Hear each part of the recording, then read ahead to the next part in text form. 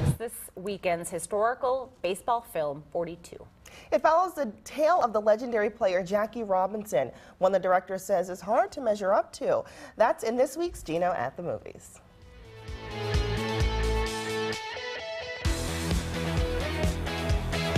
I love this movie so much. You should be very proud. Yeah, thank you. In making it, there are some moments as an audience that we are so uncomfortable watching, particularly the scene with the Phillies manager. Right.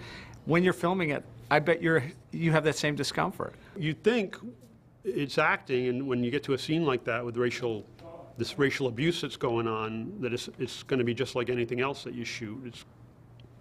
And it turns out it isn't. It would be, to ask for more takes got to be more and more difficult. You know, take 6, take 7. Do we really want to hear this again? Uncomfortable for everybody, really. His name is Jackie Robinson, by the way. Yeah, Branch, I understand he's got a name, but we're just not ready for that sort of thing here in Philadelphia. Well, what you do with your team is your decision, Herb. But my team's going to be in Philadelphia tomorrow with Robinson. And if we have to claim the game as a forfeit, so be it. That's 9-0, in case you forgot. It was a sobering couple of days shooting it. You mentioned Chad, when he walks in the door, and just watching him, how every scene, he nails it, without even saying a word sometimes. Yeah. How did you get him? How did you find him? A bunch of young men came in to read for the part, and he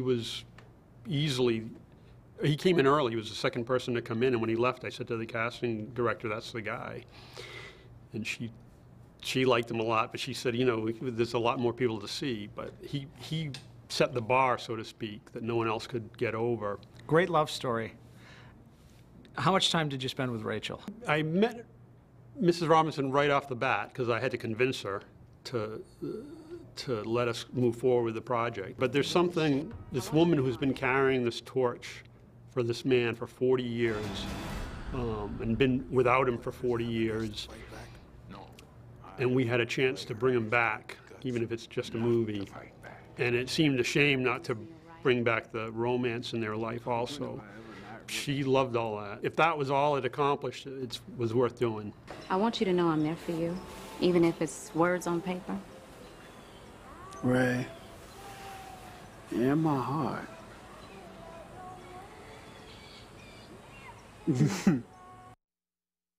like a good movie. 42 is in theaters right now. And we will hear from the star of 42 here what it was like to play Jackie Robinson. That's coming up later this morning on Wake Up.